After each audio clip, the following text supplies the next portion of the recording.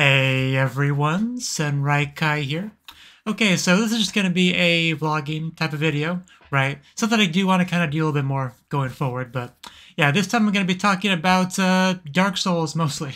I recently played Dark Souls 1, Dark Souls Remastered. I never played any of the previous versions, like Prepare to Die Edition or the original version. Pretty much the remastered version was my introduction into it, right?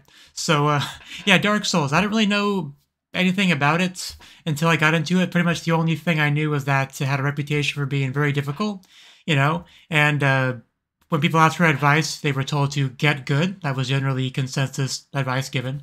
And yeah, you're gonna die a lot, Those were pretty much the only thing I knew. Like, I vaguely understood that you wore armor and had weapons and stuff, but a lot of games are like that. But yeah, that's pretty much what I knew, so I went into it. And the very first boss you fight, you pretty much don't have a weapon, right?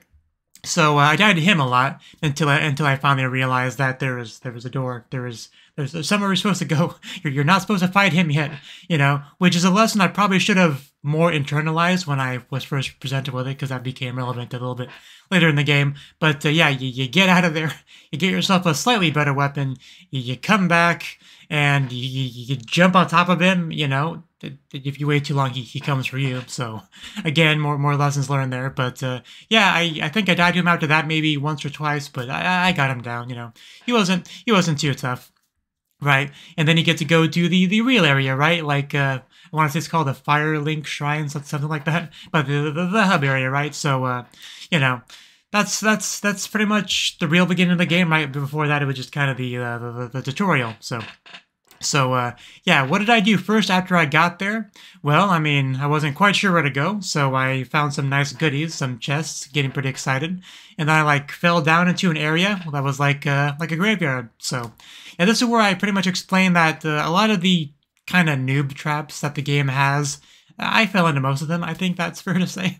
I was not good at the game at all. The get good advice was something I definitely needed to get to, right? But yeah, because I went to the graveyard, which I later found out was not where you're supposed to go first, generally. I know speedrunners and stuff will go there first to snag some quick loot and everything, right?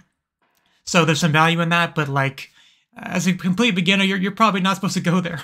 Because I went there, and they're skeletons, so I figured, yeah, this is probably a low-level enemy, this is probably fine. And I died a lot. They just kept killing me, right? It kind of sucked. So, but I just kept going back there. Like I said, the lesson that you're supposed to internalize about sometimes you're not supposed to fight something just yet. You're supposed to come back to it later. The lesson that you kind of get from the first boss.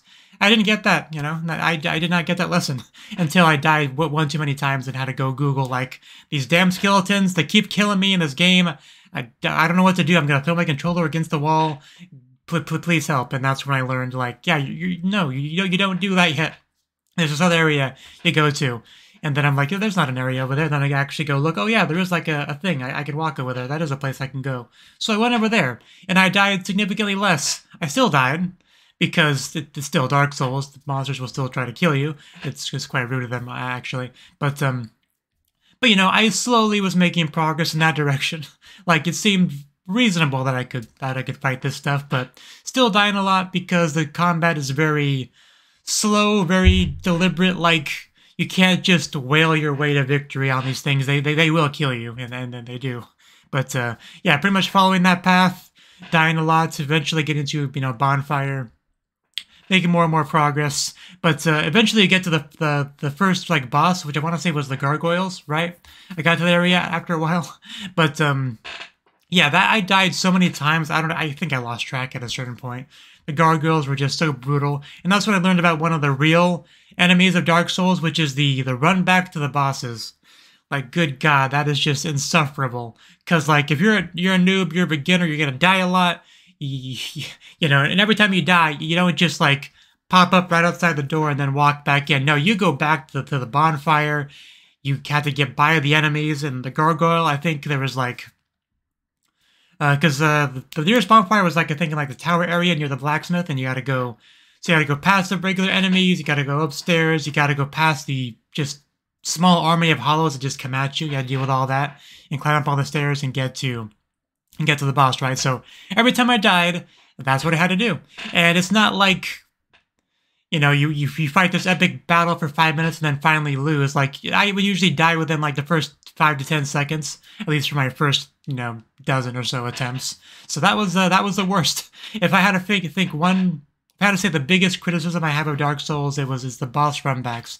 Because there's nothing wrong with having hard bosses and everything, but like you can't be doing that. You have to respect the player's time a bit more than that. But eventually, again, after doing some research, after I died too many times, I realized that yeah, there's NPCs you can summon to help you out, right? And once they did that, it became significantly easier. Like I think I did it the first time after I actually summoned some backup. So that was nice, you know. I felt like I died more times than I needed to because I could have just done that from the beginning, but yeah, that kind of sucked. But as far as bosses, I think that was one of the ones I had the most difficulty with. But let's see, what was the next one after that? Okay, I went to look at the list of bosses to kind of refresh myself, and yeah, I think the Taurus demon was before that.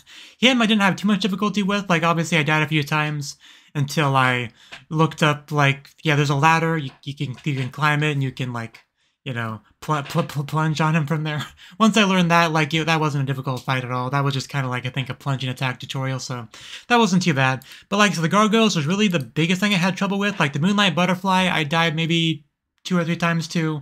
The hardest part for me was just dodging his attacks with, you know, that... One of my big problems with the game I forgot to mention was probably the fat rolling. Like, I didn't understand. Back to the topic of, like, many new mistakes made. I did not understand the weight, and what that causes to you, the capacity, and the result in fat rolling, and how bad fat rolling is. Like, you know, I definitely got better at the game once I realized that stuff. But yeah, so as a result, I had a little bit of trouble dodging this pewees from the butterfly. But you know, not too bad. The Capra Demon, that was the next one that was like a really big issue, and I had to end up cheesing him because like you walk in there, there's this guy. I guess the developers thought, you know, this is too easy. Let's throw a couple dogs in there. That'll, you know, shake things up a little bit. But yeah, that was just the worst, man. But so in the end, I just ended up having to cheese that one. You know, again, looking up videos to just chuck firebombs over the fence. So that one just nope, I was not having it. That one was just the worst. That was not fun at all. So I had to kind of skip that one with a cheesing method. But aside from that, most of the bosses after that were not too bad. Like the wolf, I think only took me a couple tries. I think I only died once and beat it the second time. Let's see. But yeah, even Quelaag, I think only died maybe 2 or 3 times before I beat her. But the next one that was like a real problem for me was Ornstein and Smo. I know those two are very like iconic bosses for Dark Souls 1, and they are just insanely hard, right? Like this is where my journey really took a pause, almost ended, right? Because this area, you get to it, like, I think, like, birds or gargoyles or some creature, I think, like, takes you to this area. That's the area for those bosses. And, like, you're in some strange new land. You don't know how to get home, right? But I somehow managed to navigate myself to the bosses. And as far as the topic of boss runbacks, man, that was just the worst.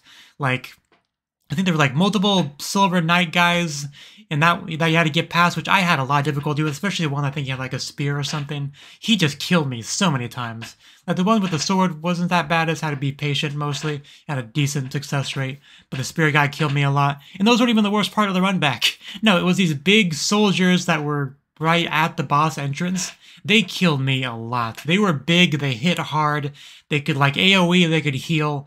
I hated them with a passion, so they were a big problem. But yeah, Ornstein and Smo, like, I don't even have the words to describe how just BS those guys are.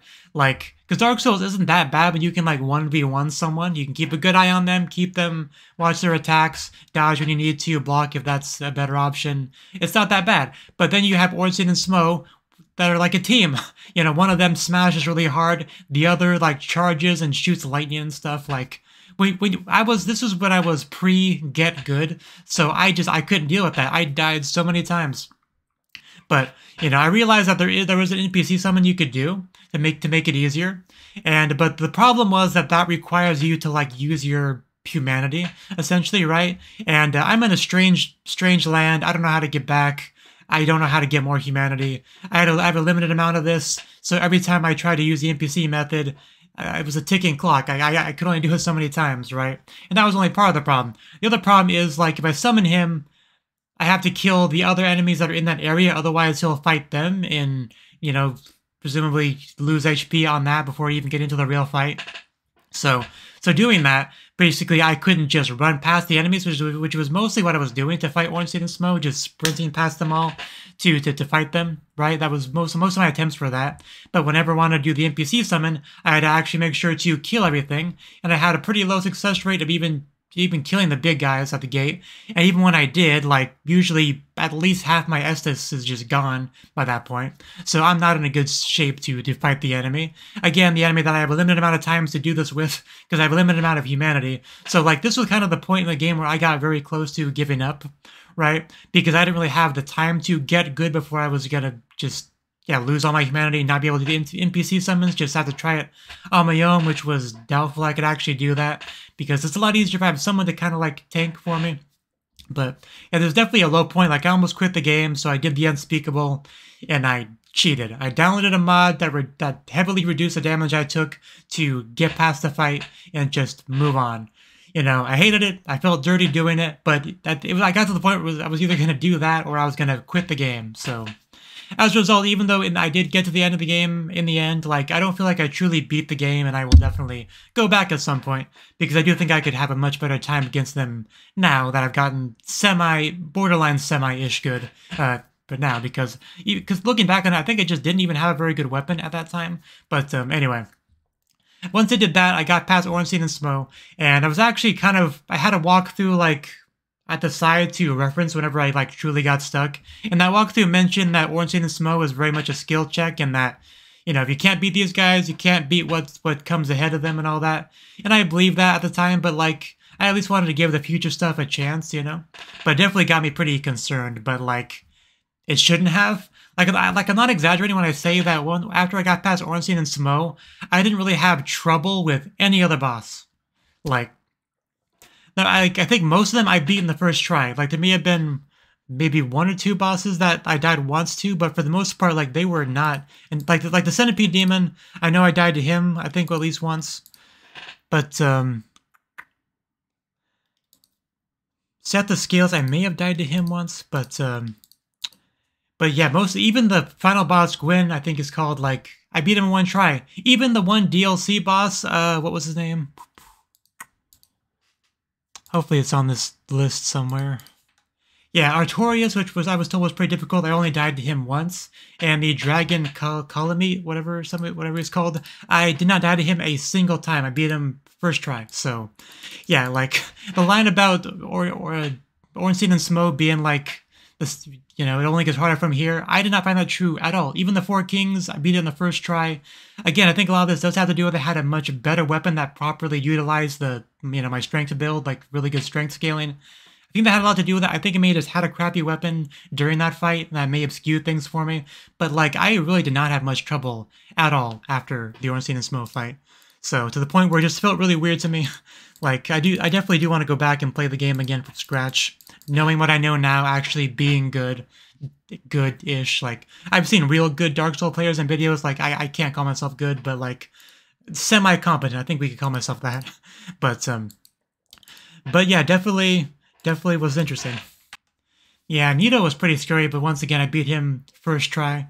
So, you know, I heard something about how Dark Souls bosses were made somewhat, more easy than certain other Soul games because the player does have a lot of agency in how they build their character, and, you know, so, like, it kind of has to accommodate many methods to win, if that makes sense. Like, heard something about that. But, yeah, so far, Dark Souls 1 has been my only Souls-like game. I may have forgotten to mention that at the beginning. But, yeah, that's my first Souls-type game. I definitely do want to get into more, for sure. Like, I have Sekiro in my Steam library. I definitely want to check that out soon. And Code Vein as well. I think I've heard that's kind of Souls-like, but because that was gifted to me from a friend a while ago. I think I played a little bit of it, but never really got into it. But I definitely will at some point as well. But yeah, I mostly just talked about the bosses of Dark Souls, but I should probably try to go into more stuff than that. But yeah, one thing that definitely stood out to me in the game was just the level design, or rather the overall world design, right? Like, because there's not really a lot of background music in the game. You know, you have your hub area that has a very nice little music to it. But one really cool thing about that is that, you know, you go explore somewhere, you're like deeper and deeper into enemy territory, you know, you're getting lost and confused, you're not quite sure where you are, you know, it's a long journey back, and then you find some little thing here and you go down that path, then suddenly, bam, you're back at the Firelink Shrine. You know, you're back home to safety, that music kicks in, you feel safe and comforted again. Well, relatively. Like, that's the safest place you're gonna find in this world. I mean, it's still not super safe. You could actually hit an NPC and they hold a grudge, man. They'll see you, they'll attack you. They don't care. Luckily, I never made the mistake of accidentally hitting someone, but I've seen YouTube videos where people did that, and they sometimes got pretty salty about it. But yeah, so very, very cool the way everything does connect like that, for sure. You know, you can even go to like Blighttown example has like a back entrance you could go through, which is pretty cool. But yeah, also just the design of areas in general. Blighttown, of course, really cool. Like, it's this very wooden, I'm not even sure the best way to describe it is, but very like makeshift, packed together, very unsafe, rickety sort of thing. Like, you know, where you would want to actually live, but very interesting environments to like stumble upon and explore. Like, you could really feel there's a story behind this, like how it came to be, the people that live here. Definitely something you could think about. But yeah, that was one of the places that really stood out to me the most in the game, probably, for like most iconic area. But yeah, also just the way you keep going down and down and down in the game. Like, you find an area, you go down, like, wow, I must be getting close to the bottom of the world, and then you find a big hole, you realize, well, you know, it's not the bottom at all. It just keeps going, right? Because at the beginning of the game, you're kind of like going up. You see the sky above you. It seems pretty normal so far. Then you get to the point where you go down and down and down, and you just wonder how far down it gets, and you're expecting to see the devil himself any minute now. So that was I also words. I also thought that was really cool, definitely.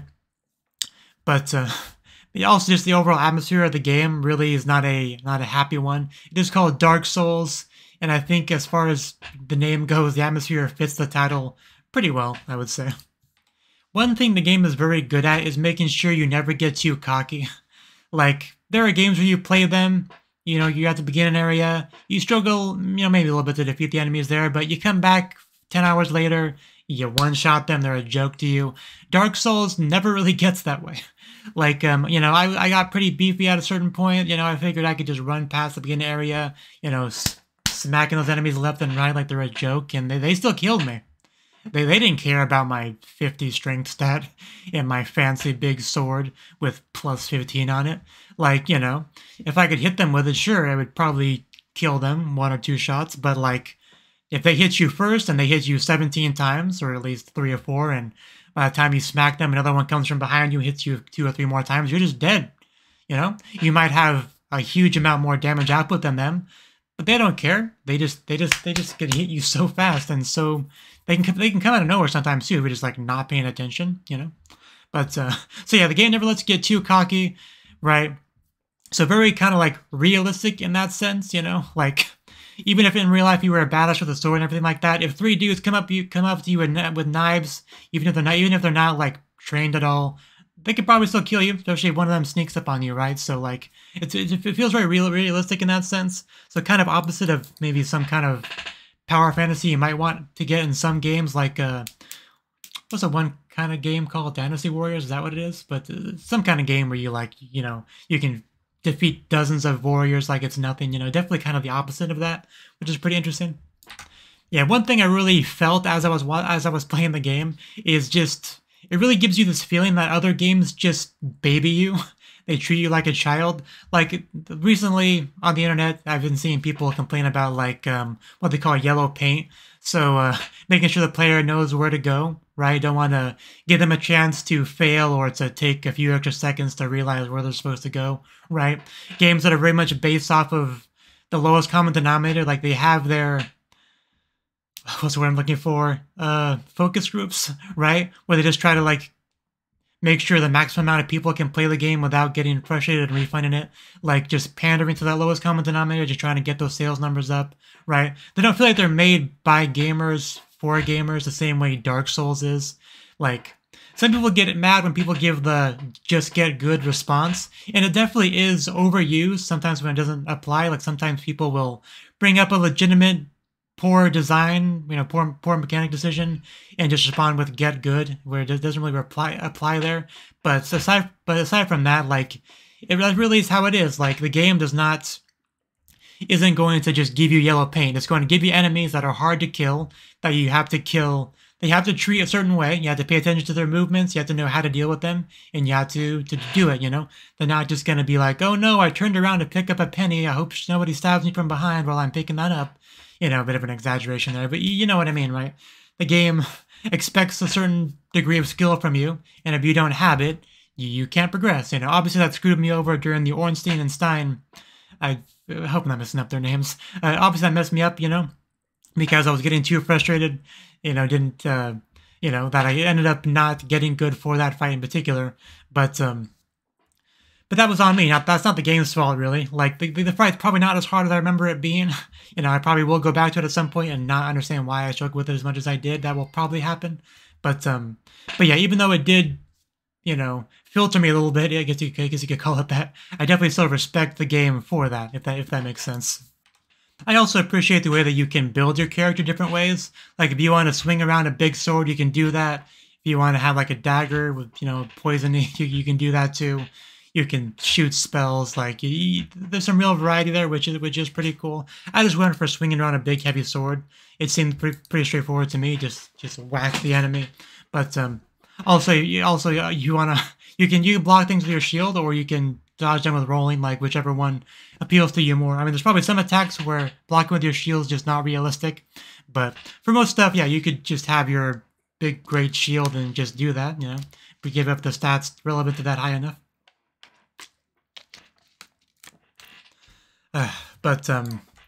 Yes, my cat decided to join me here. But yeah, as far as criticisms of the game go, I don't really have too many.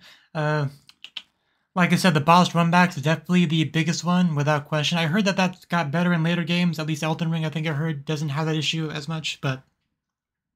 And Dark Souls 2, of course, has a thing where, like, after a enemy dies a certain amount of times, it stops respawning, which is somewhat of a solution to that. Like, not really, because by the time you get to that point, you're already pretty frustrated. But at least for the people that die 50 times the same boss, that will help. But really, a better solution would just be have some kind of bonfire in a better spot. That, of course, would be the best solution. But speaking of bonfires, the other big thing was, of course, the lack of fast travel. Like, you have to actually get past Ornstein and Smo to be able to do any of that.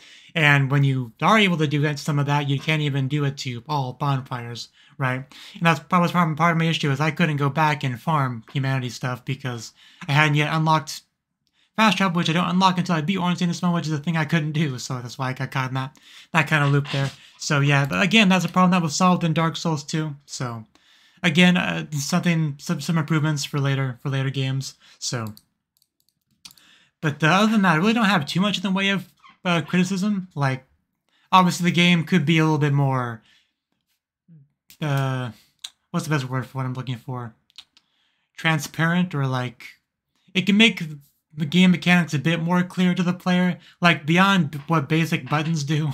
It doesn't tell you too much, so you do have to kind of like go to the wiki and get a feel for things like the wave system and how that affects the rolling and stats and what that does, and like a lot of things like that. You do kind of have to consult the internet if you want a good understanding of that stuff. But that's one of those things that only really affects the new players. Once you actually get into the game, it's no longer a negative for you, if that makes sense. So that one's not too big of a deal, especially in the age of internet and wiki culture and all that. So it's not too bad, but worth mentioning as a criticism. But yeah, this isn't really meant to be a review. I just kind of I finished playing the game. I had a lot of thoughts just in my head that I wanted to communicate in some fashion. And as it turns out, I have a YouTube channel, so maybe a few people would be semi-interested in that, because there got to be some Dark Souls fans in my audience, right?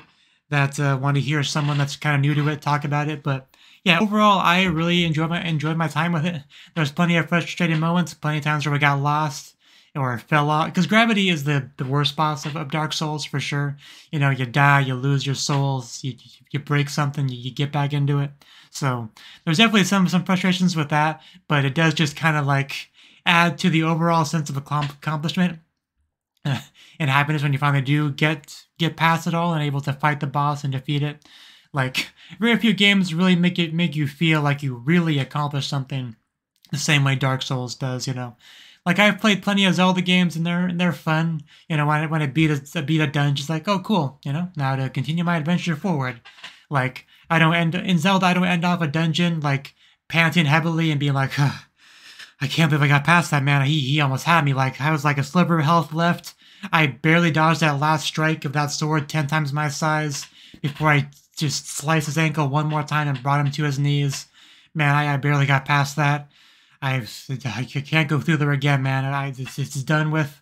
I got the soul. I can move on. Man, like, it definitely a very different feel as far as that goes, for sure. I have started playing Dark Souls 2. Like, I'm probably, I don't know, halfway-ish into it. But I'm not really going to talk about too much here. But I'm not even sure if I will make a video talking about that in the future. Because I don't think I don't have stuff bubbling in my mind that I need to get out the same way I had with this game.